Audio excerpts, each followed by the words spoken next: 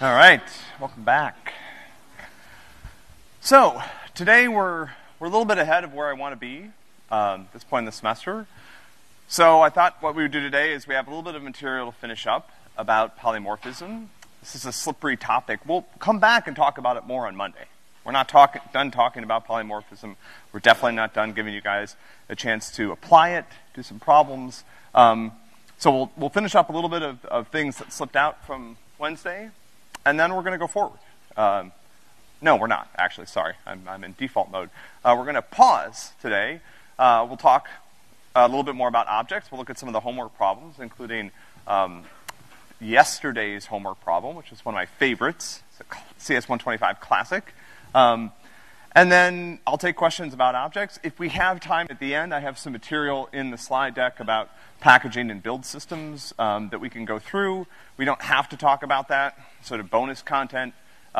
It's not particularly exciting, I'll say that. So I would encourage you to use this as a chance to get your questions answered about objects. So that's our plan for today. All right, so let's go back to last time.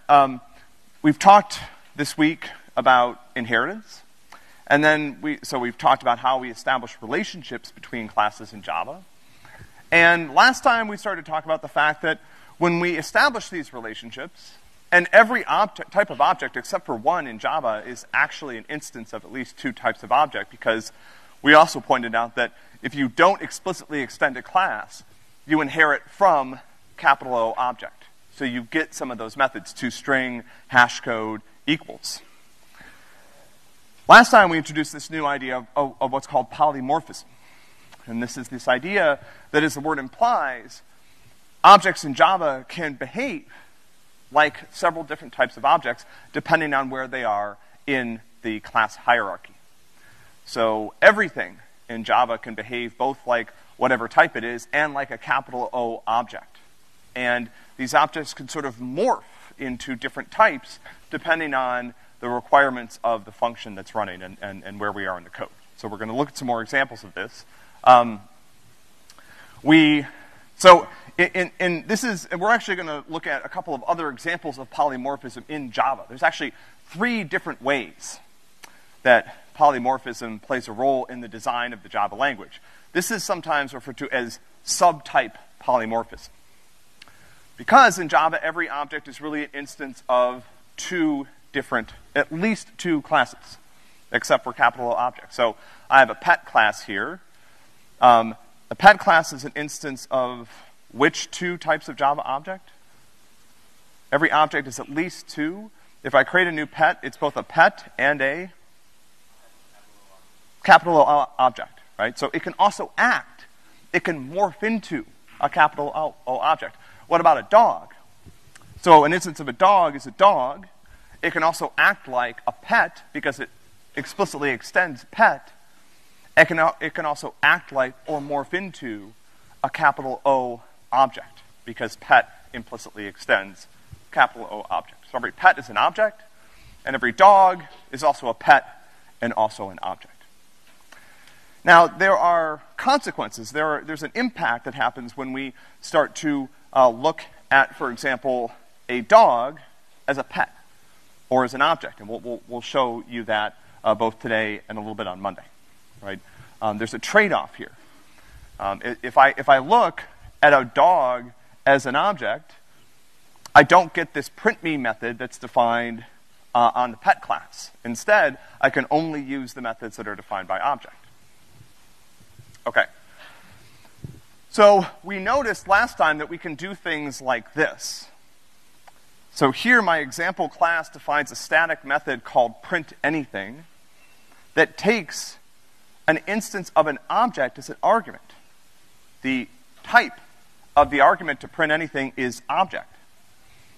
And so, it was a little confusing to us at first that I could actually pass something that wasn't an object. I could pass a pet to printAnything. I could pass a dog to printAnything. This code will run and do the right thing.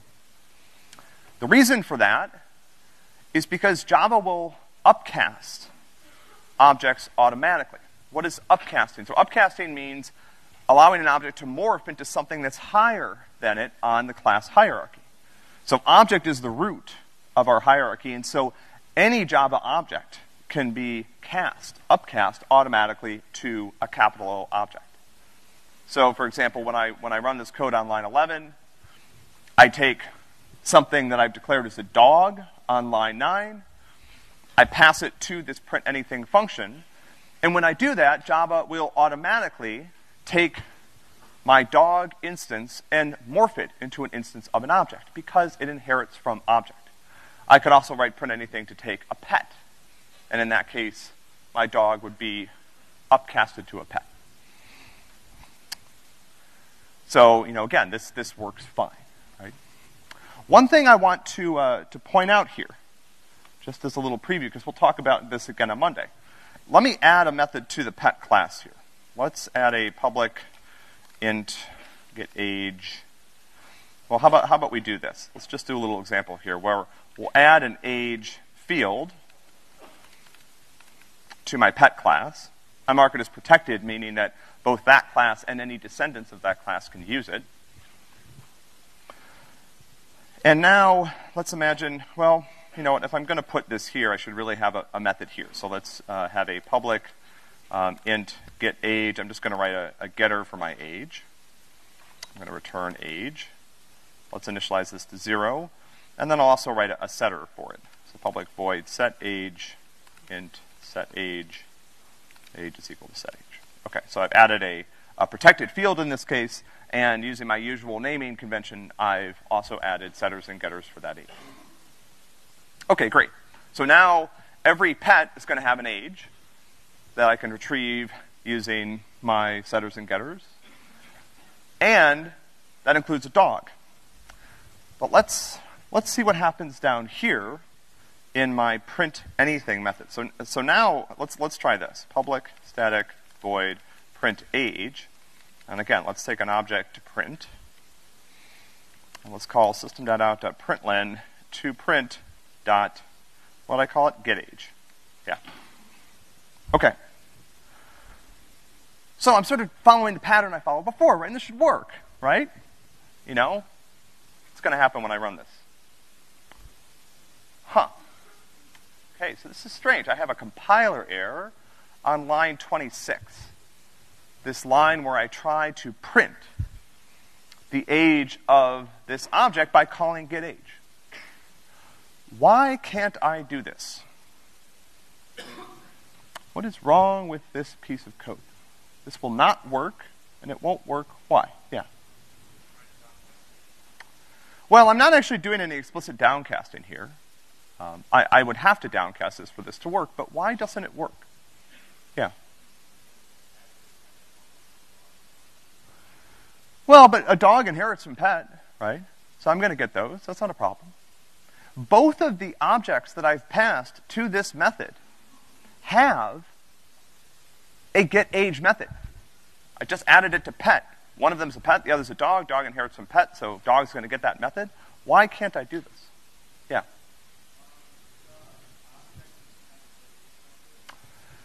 So, exactly. So I can't guarantee that every object that's passed to my printAge method is going to have a getAge method. So let me show you what could happen here. So let's say I create a string.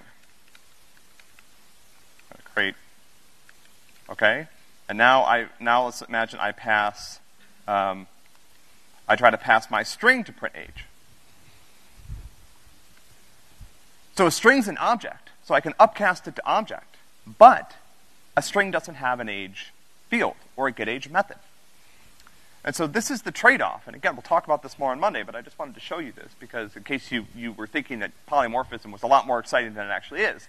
The trade-off is when I upcast objects, they lose capabilities. So by upcasting my dog and my pet to an object to pass them to this printAge method, they have lost their getAge function. I can't call it anymore. And the reason I can't call it is because I can't guarantee that every single Java object has this getAge method.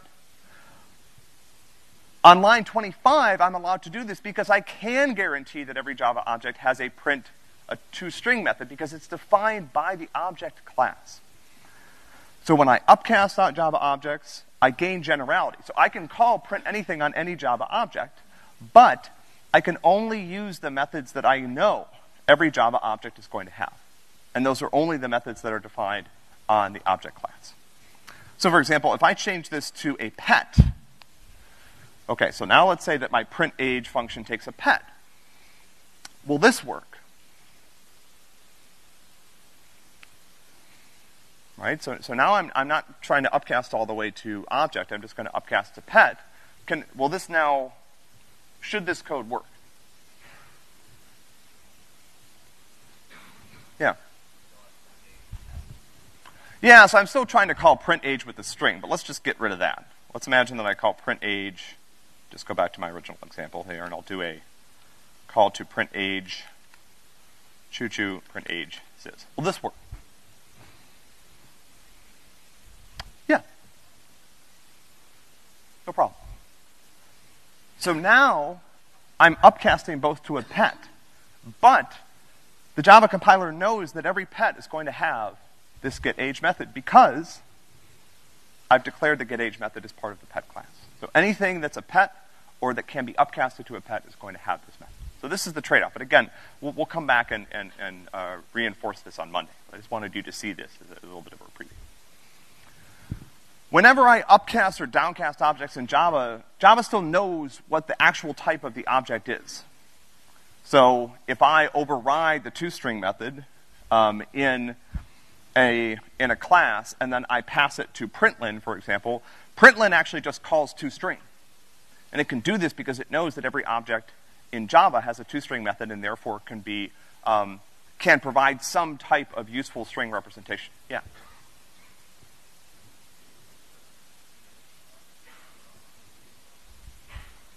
Tell me what you want to try.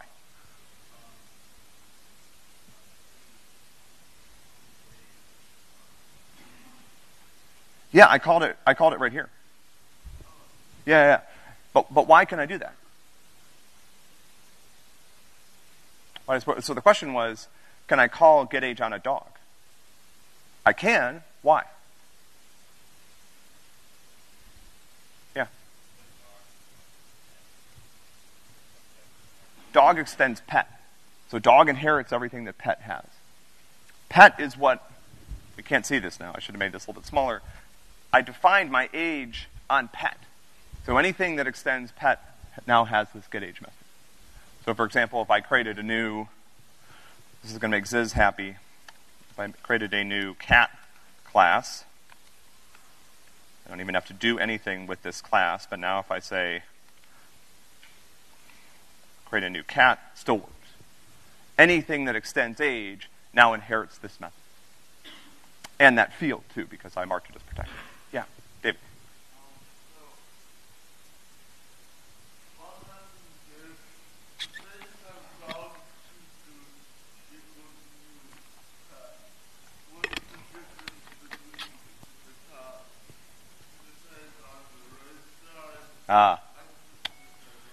It's a great question. And again, we will come back. So let's try to do this.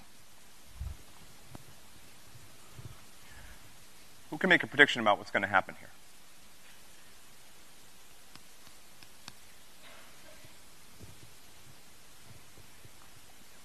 David got 2 slides ahead of us. So this is not going to compile. I can try it. Yeah. So what the compiler is telling me is you can't assign a pet to a dog variable. The reason it's a pet, when I created, on the right side, I created a new pet. And when I ran the constructor and Java created the object, it set up all these things that are appropriate to a pet. But now I'm trying to treat it like a dog. So for example, what happens if a dog adds, we looked at this last time, like a new breed field. So that field didn't get set up by the dog constructor. And so there's no way to ever do this. I can't take something, an object, and then downcast it to something that it wasn't originally. I can only, so here's one thing I can do. If I create a dog, I can upcast it to pet, And then I can say choo-choo as a dog is equal to dog choo-choo. That works. We'll talk, I'm getting a little bit ahead of myself. Let's come back and talk about this on Monday because we'll have more chance to practice. Okay, good. And I just want to remind you that this is because of this principle, and I want to point out one of the results of the Liskov substitution principle. So the Liskov substitution principle essentially says that this is a principle applied to programming language design. It says if I take a method that's supposed to operate on a particular type, then I can replace the inputs with subtypes. And we just saw that in action when we did our print anything method back here. So print anything took an object, but what I passed to it was a pet or a dog. And the Liskov substitution principle says because those are both subtypes of object, somewhere down the tree, I can replace them, I can replace the object argument with one of them without breaking the desirable properties of the function that I have. So I want to ask a question about this. Okay. And this is, so because of the Liskov substitution principle and substitutability in practice, every Java object has a toString method, a hashcode method, and an equals method. And these are quite useful. And in fact, when we talk in the third part of the class about data structures, we're going to make use of these methods. And it's really, really useful that every Java method provides an equals. Every Java object provides an equals method. It's really useful that every Java object provides a hashcode method. That allows me to write general purpose data structures that can operate on many, many different types of Java objects. But here's a question about this. There's something that has to be true in order for this principle to hold. There's something that I have to make sure that objects cannot do in Java. So we've seen when I inherit from another class, when I extend another class, I can add methods to it. That's the whole idea of inheritance. I take all the features of one class, and I have some new things I want to add, and so I extend that class, and I add my new fields or my new methods or whatever, and now I have a new class that gets all of the nice desirable properties of the parent class and any of the parent's parents, all the way up to object, but I can still make changes that might allow me to model different types of data or perform different types of behavior. What can I not do?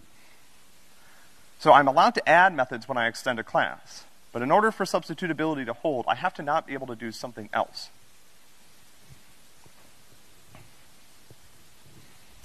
What can I not do when I extend a class? Yeah. Oh no, I can override methods. That's important. So I can change the behavior of methods defined by my parent. That's how I implement toString, for example, right? But you're on the right track.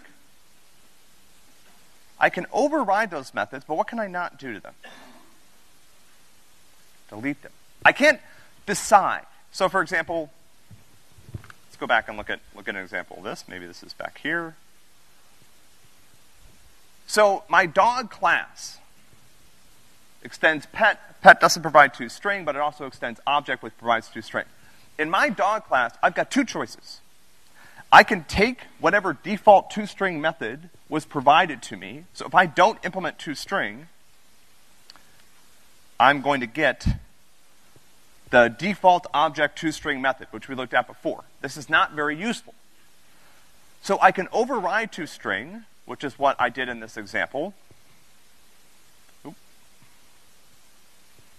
And that allows me to print something else. But I can't say I don't want to implement toString anymore. I'm not allowed to get rid of that method. There's no syntax for it. I can't even show you how to do it. I can't say I don't know, delete toString or something like that. Or, I don't want to implement toString. There's no syntax for this in Java. It's impossible. I can override the methods, I can change the behavior, or I can use whatever I inherited. But I cannot get rid of it. The reason for this is really important because if I go back to my print anything example, where'd it go? Yeah. So if some Java objects implemented toString, but some didn't, then I couldn't call it in my print anything method. So if I allowed objects to opt out of implementing a particular method that they inherited, then this wouldn't work. And we would lose a lot of the desirable features created by substitutability. So again, when you design a class, if you inherit from another class, you get all the behavior and the state from that other class. You can change how you implement the functions, but you can't remove them. You can't say, I don't want to implement that function. Okay, good.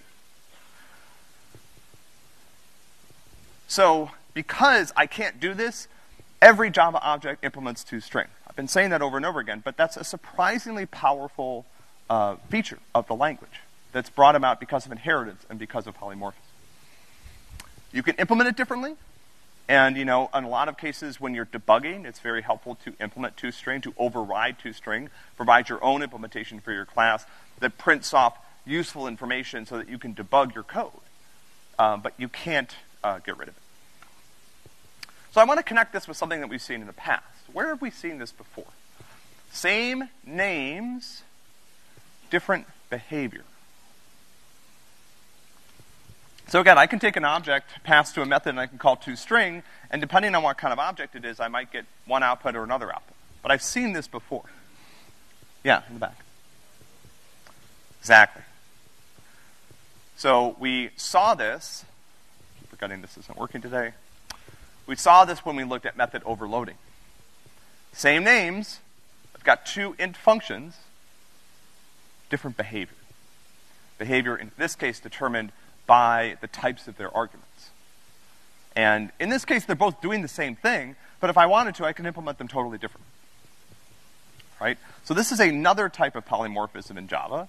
There are actually 3 that we're going to see this semester. We've been talking about subtype polymorphism today, yesterday, and on Monday. Method overloading is a different type of polymorphism. Again, the same thing can behave differently, depending on the context. And then we'll also talk about generic classes a little bit later in the course. All right. Any questions about this? We will continue to talk about polymorphism on Monday. This is a tough thing to wrap your mind around, but these are, again, this is not a part of the class that's supposed to be difficult from the perspective of the programming tasks we're asking you to do, but they are conceptually difficult, right? Thinking about relationships between different types of objects. This is only going to get more cool, a little bit more complicated for the next few weeks because we'll be talking about some other object-oriented features. Other questions before we do a little bit of review? So you guys, I can hear you talking up here. Yeah, so I would appreciate if you didn't do that the entire lecture. All right. So I'm happy to do kind of any of the problems you guys have looked at. Does anyone want to see flip? Was that the one? Okay, not too many hands. Let's fast forward a little bit here. How about last 10? Anyone want to see last 10?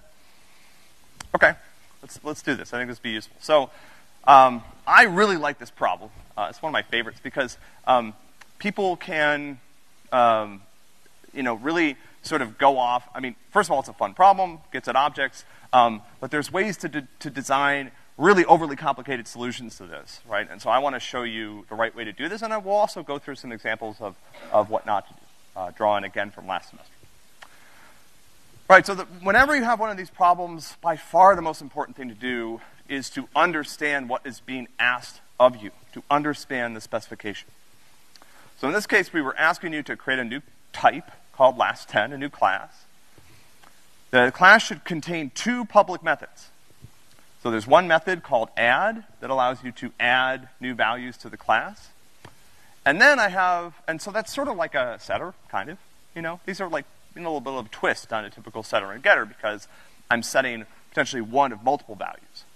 And then the second one is called getLast10. And that method is supposed to return the last 10 values that were added to the class using the add method. So you need to provide a constructor that took no arguments, and then we told you that the class should not expose any of its internal state publicly. And I'll talk about what that means in a second. Okay, so Let me pull some examples of how people approach this problem, and we'll look at them together. Okay. So here is, and again, these are correct. This is correct code. Not always the best way to do it. And I have like a little,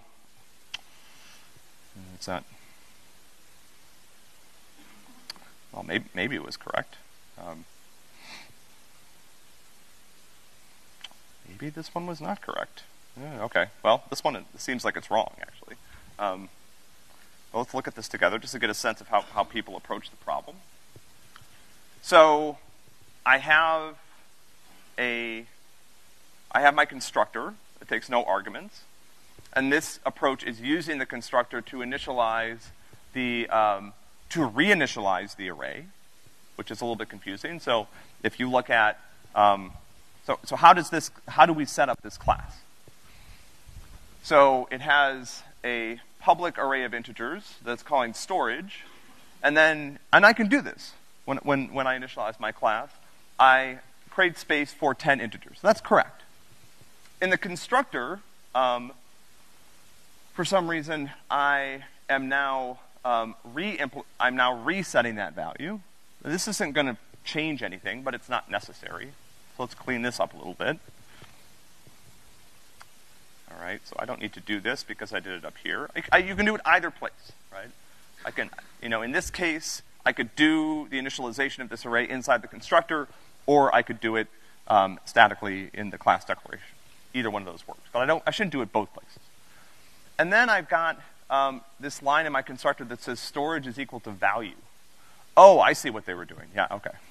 This is even more confusing. So what was happening is I was creating a new local variable called value that was an array of ints. I was, initializing that to be able to store 10 integer values, and then I was setting my storage to that value. So I don't need to do either one of these things. And so I don't actually need to do any setup in my constructor. Okay. So let's look. So I've also got two other pieces of state here that this solution is maintaining. One of them is called store, and the other is called count. These are both integers. I'm not exactly sure what both of these are for, but let's look and try to get a sense of what's going on. Okay. So I'm in my add method. And clearly add has to put the value somewhere in the array. That we know because I need to be able to retrieve it later. So this class is remembering things. It remembers the last 10 integers that you added. So I'm on the right track. I've got my array that stores 10 integers, and so I have space to store the number of values that I need to return. Now in my add method, I have some logic here, and this looks sort of correct, where essentially what I'm trying to do is I'm trying to figure out, if I'm at the end of the array, what do I do? So the first few times I add values, I might put them in slot 0, slot 1, slot 2, but what happens when I get to slot 10? I can't keep adding there. I have to do something else with that value. And so what I can do is I can just loop back to the beginning. And if you think about it, this will always maintain the last 10 integers in the array. You don't need to do anything more complicated. When the first time through, so imagine I have an array of size 10, I start at index 0, and I go up to index 9. So at that point, I've added 10 values, and they're all in my array. Now, if I loop back to the beginning, my 11th value overwrites the first value, which is what I want, because I'm storing, the second one that was added, the third, all the way up to the 11th. The 12th value overrides the second, which is what I want, because I'm storing the third all the way up to the 12th, and so on and so on. And so if I just keep looping through the array, putting values in, that's going to work. I'm not exactly sure if this code accomplishes this. Let's try to indent it properly so we can read it. Fix some of the issues with the braces. So it looks close to me. So what's happening here, I'm resetting the value that I'm using to figure out where to store things. For some reason, this is called store. If it's greater than or equal to 0, then I'm setting it to 0. Otherwise, I'm putting my new value in, and I'm increasing both store and count. And I'm not exactly sure what count does. What's a problem with this? Can someone already see a bug with this piece of code? again, I was trying to pick correct solutions. Clearly I failed because this one is not correct. Yeah.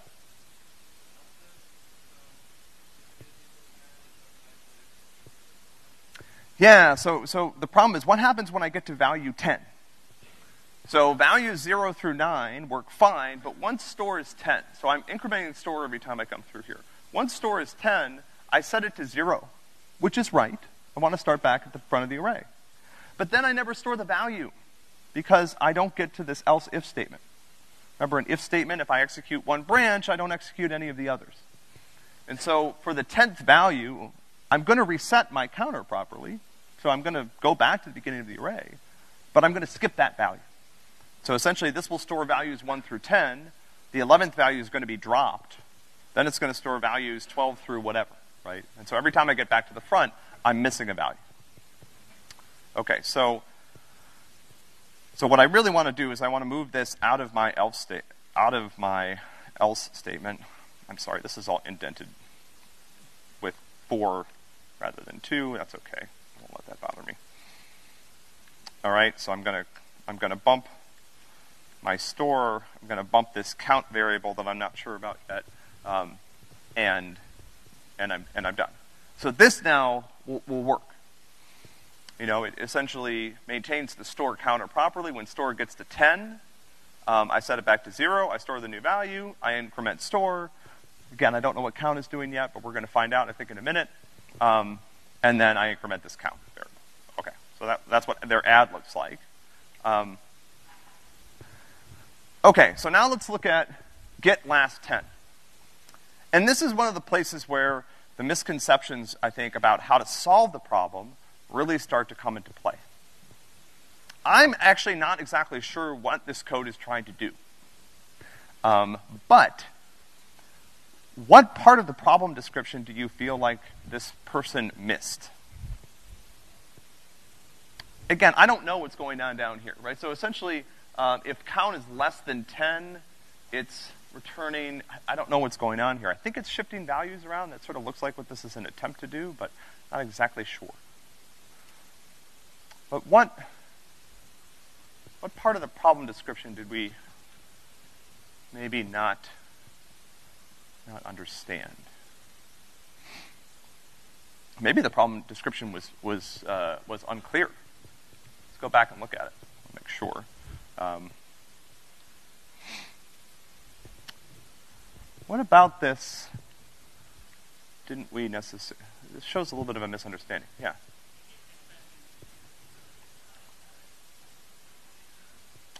Well, okay, right. So it says if fewer than 10 values were added, you should return zeros in their place. So what the problem is saying is, like, if I add 1, 2, and I ask you for the last 10 values, you should give me 1, 2, and then 8 zeros. If I add 1, 2, 3, 4, 5, and and then I ask for the last 10 values, you should give me 1 through 5, followed by 5 zeros. So, you know, this may be a misunderstanding of this particular part. When once count gets to 10, this is doing the right thing. Except that it's hurting my eyes because it has incorrect if-else statement placement. Otherwise, it's going through and do this. So we don't really need this. What can this piece of code do? Well, let's try compiling it again and see if it. Oh, well, what's going? I mean, there's another bug here. What's going on? Can somebody help me fix one of the compiler errors? Yeah.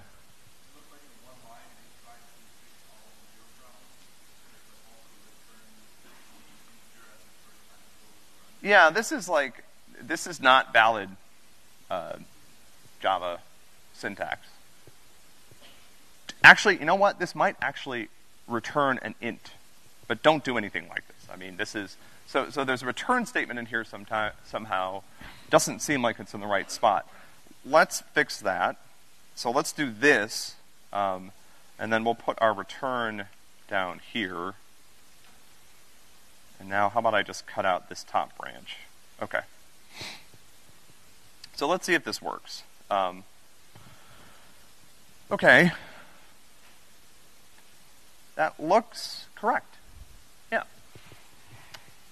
Now, what are we not, so I've got a little piece of testing code down here. I'm looping through, I'm adding things, and then I'm printing off the last 10 values that were added. Here, I added values 0 through 31. So the last 10 values start at 31 and go down, right? So I should see 31, 30, and all the way down to 22. That looks correct. What should I test here based on their implementation, though? There's a case I want to make sure still works. Yeah. Yeah, I should test the case where I add fewer than 10 values, because there's special code, there's a special case up here. Let's try like 8. Okay. And that looks right. Yeah. So I've got 0 through 7, which are the first 8 values that were added, and I've got those 2 zeros at the end. How can I make this a little bit simpler? Yeah, in the back.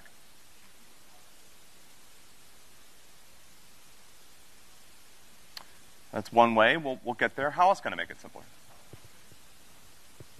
Let's start with an array. Oh, okay, so this is a great question. Yeah.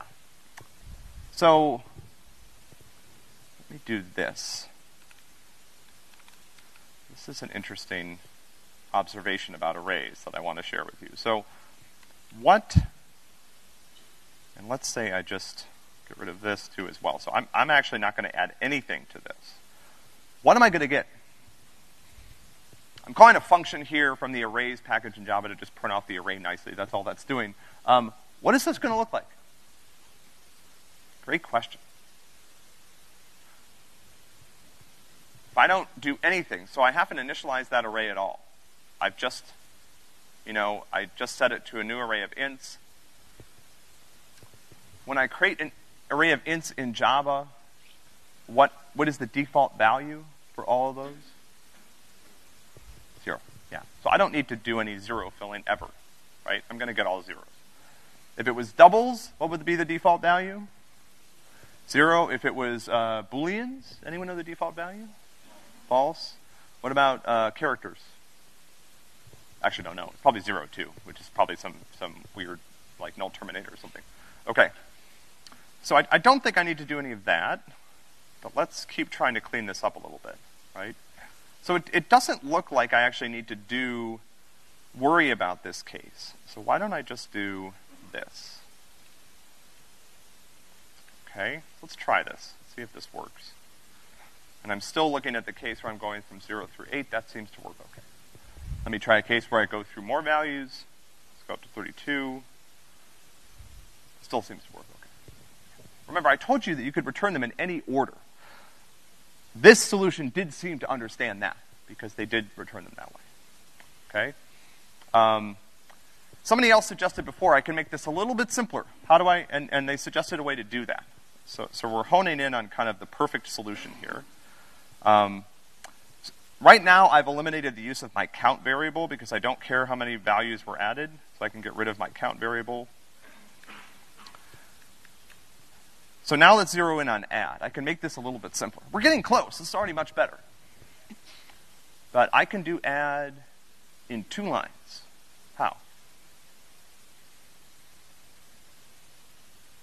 This is sort of back to the beginning of the semester review. Anyone remember string rotation? Rotate right, rotate left? What did I do there that made my life a little bit easier? So first of all, let's do this. So this I need to do clearly, right? So I'm storing the value. The first time this happens, the value store will be 0. The second time, I need to update it.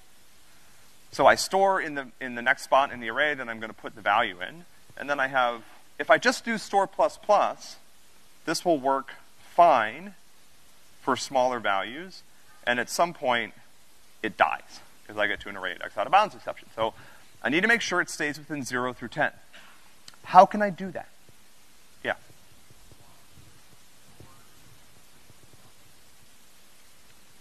Yeah. So I can do store is equal to store plus 1 mod 10. And now this works.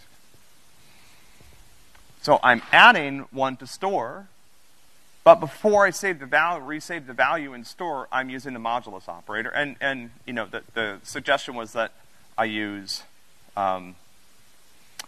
storage.length here, which is nice. I like that. Let's do that. Does the same thing. But this way, if I decide to change the number of values in my storage array, it's still going to work. I don't need a default constructor that doesn't do anything at this point. I'm very close to being done. I can change this to store larger numbers of values. That's pretty cool. There's one last thing I'm doing here that I don't want to do.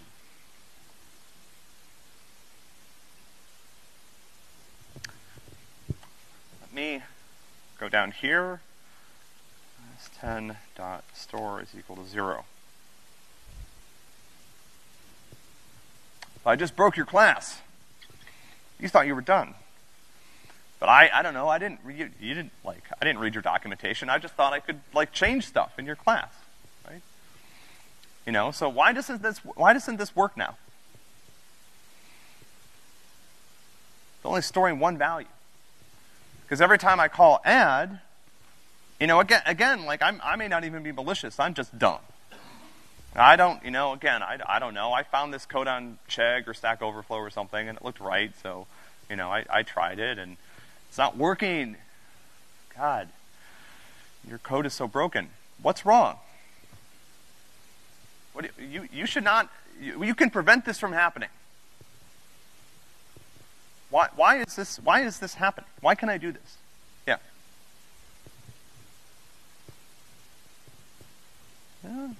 Yeah.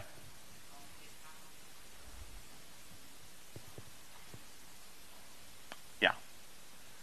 So you have decided to allow me to modify the internal state of your class. Now if I do this, can't do it. Right? So whenever you design a class in Java, you want to think about how somebody else might use it. Other person might be you.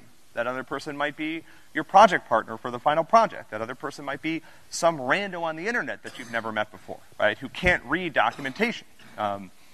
You know, allowing somebody to mess with the internal state of your class is never a good idea. And this is what Java's visibility modifiers are designed to do.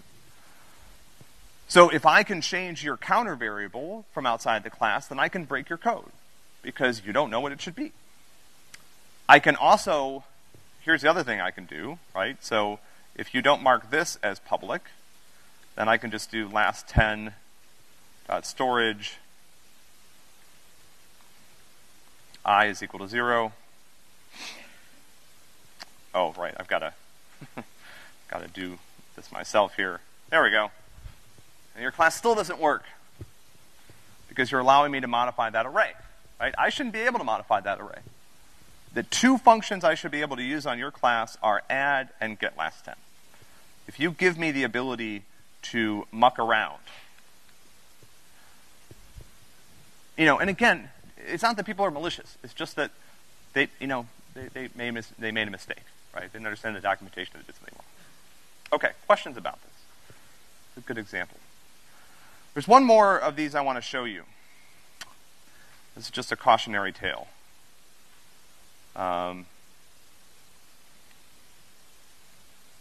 Okay. Here we go. Okay. So this is, you know, I mean, it's not terrible, but clearly it's like, actually, I'm not exactly sure what's going on. Oh, you know what? What is this doing? So clearly, it's like the get last 10 part looks correct. It's just returning the array. The initialization is fine. What is this doing?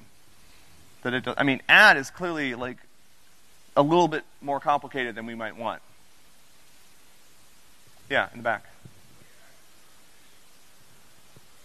I think it's moving all the values around. Yeah, it looks like it's actually like moving everything, and then it always puts the new value at the end. Right, which you don't need to do. So we found this code on Chegg. All right, yeah, we're on Chegg, and I just want to so look, we have 150 course staff in this class. We answer questions on the forum 24 hours a day.